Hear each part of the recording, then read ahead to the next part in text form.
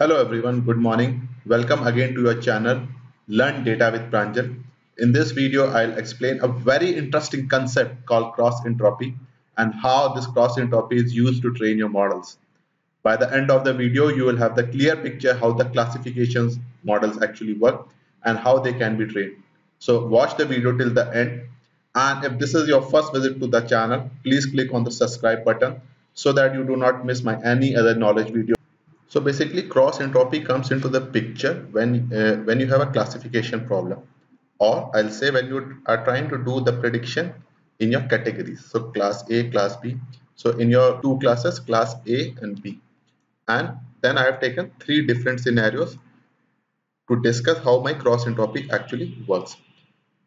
There are two classes, class A, class B, and actually your observation belongs to class A. So I have marked 1 in front of A, and it doesn't belongs to class B, so I marked 0. Similarly, it actually belongs to A, actually belongs to A. So in my this first scenario, when my model does the prediction, it tells me that there is a 0.75 probability that it belongs to class 1. So since it's 0.75 for class A, it becomes 0.25 for class B, because these values should be between 0 to 1 and should add up to 1. So 0.75 and 0.25 add up to 1. Same thing happens over here in this example, in this scenario.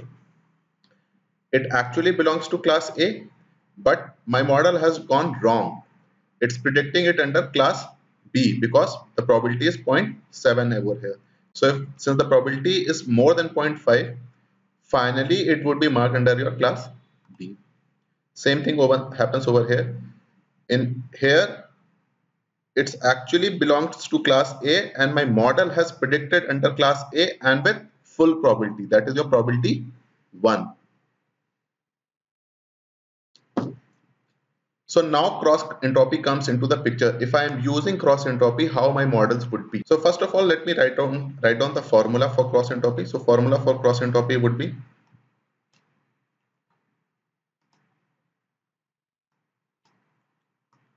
minus summation y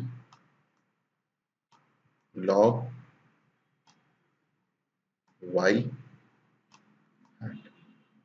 minus summation y log y hat. So this is the formula for cross entropy. And one more thing to remember is that this y hat is your predicted value, but prediction in probability is not in your actual categories. So what's the probability of your prediction, right? So when you're doing a prediction in probability and not in your classes. Now if I apply the same formula which we have discussed, so the formula would be something like this. So I'm saying minus summation y log y hat. So 1 into log 0.75 plus 0 into log 0.25. So this would be my cross entropy for this thing. This would be my cross entropy for this thing. Similarly your cross entropy for this scenario would be this much. So I'll say 1 into log 0.3 plus 0 into log 0.7.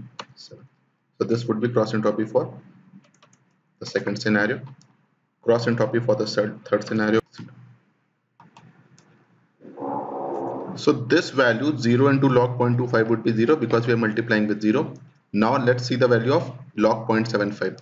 Log 0.75 is minus 0.125. So it would be minus 0.125, but we have a minus outside it. So this value will become 0.125. Similarly, I can calculate this value. Log 3 value is minus 0.5228. Minus 0.5228, and because of the presence of minus, it will become 0.5228. Similarly, this value would be your 0. Why 0? Because this particular thing would be 0 and this thing would also be 0 because log 1 is 0. Now let's compare our model. This model and this model. Let's compare our first and third model. In first model and in our third model, both of my model are giving me the right predictions. When I look it from the class level or the category level, what I'm trying to say over here is, if I just look at the category level, so it actually belongs to A and it is marked under class A because probability is more than 0.5. Similarly, in this one, it's marked under your class A, but they but if I compare this first model and third model is better than the first model, because when I'm doing the prediction or marking it under class A, I'm marking it with the full 1 probability, but here I'm marking it with only 0.75 probability. So what do I see? So I see that this model is not that good as your this model. So this model is your perfect model.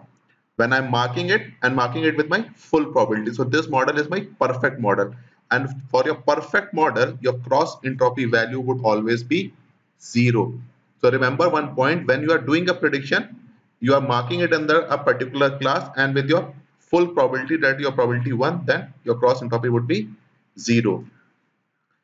When I am making some error, my cross entropy value is increasing. Let's see this model. So in this model, my model has done the wrong prediction. It actually belonged to class 1, but my model has predicted it under class B. So my cross entropy value has again increased. So remember one thing. So what do we notice from this? We notice that your minimum value of cross entropy is 0. Minimum value is 0. Minimum value of cross entropy is 0. And what's the maximum value? Maximum value is infinity. Infinite. Maximum value is infinite. So minimum value would be 0 when there are no errors. So when there are no error, your minimum value would be 0. As your errors increase, your cross entropy will increase. Or in another word, I'll say, as my errors reduce, my cross entropy will reduce. Another point to note over here is that your cross entropy is the loss function. Is the loss function, and I always try to minimize it. Is the loss function and always try to minimize it. I never want to maximize it. I always want to minimize it. I can say that lower the cross entropy, better is my model. So cross entropy, I take it on the basis of my probability values and not on the class values or the predicted category values. So let's see how this cross entropy is actually used to train our models. In my logistic regression, I have seen that I was using this formula e power z upon 1 plus e power z, where z is from minus infinity to plus infinity. But what's the actual value of z? I don't know. So how do the models or my machine calculate the values of z, and how do they finally arrive at a model? So let's discuss this. And this is your formula for cross entropy: minus summation y log y hat, and where your y hat is your predicted values, but prediction in probability is not in your categories.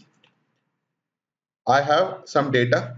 My data enters through this box, and in this box I am applying my logistic regression e power z upon 1 plus e power z.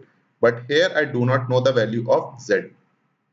And I have already seen that for different values of z, I get different p values. So what I'm trying to say here is that my graph was something like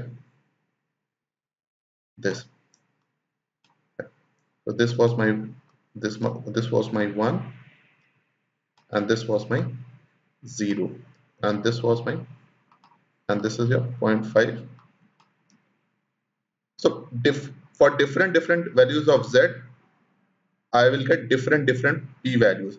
E power z upon 1 plus e power z. So this value can never be more than 1 and can never be less than 0 because of the nature of the formula. But how do I find these values? Even if I take some random value of z, let's say I take some random value of z, I take value of z as 4. So for value of z as 4, I'll get some output, and I'll compare that output by passing it in my cross entropy, right? So this cross entropy is my loss formula. I'll try to minimize my loss, and this loss would, if I again feed this loss next time into my data, then I'll start optimizing my z values. If I get the proper value of z, I can get my the best model. So what I'll do, I'll enter my data through e power z. I'll start with some random value of z, and whatever would be my prediction, I'll validate it by using my cross entropy. And I know that I want to minimize my cross entropy. So whatever is your, so let, if this iterate for first time, then next time again when I pass my data, I will change my z values. So currently these softwares, whatever softwares we are using, they are very efficient, and we do not even come to know that they have iterated it number of times. So it will iterate number of times, and then I get to my z values. So basically I enter my data through some function. That can be your logistic function, it can be your softmax function, and I try to optimize it using my cross entropy. So cross entropy is nothing but your loss function, and I always try to minimize my loss function. So this becomes your loss function. So if I start with some random value of z, and if I iterate it number of times, by the end I'll have my the best values. So this brings to the end of the video. I hope you are clear what cross entropy is and how the cross entropy is actually used to build your model, or I'll say to train your model. Thank you guys for watching the video. At the end, the same appeal. If you haven't subscribed to my channel, please go ahead and subscribe the channel so that you do not miss any of the knowledge videos.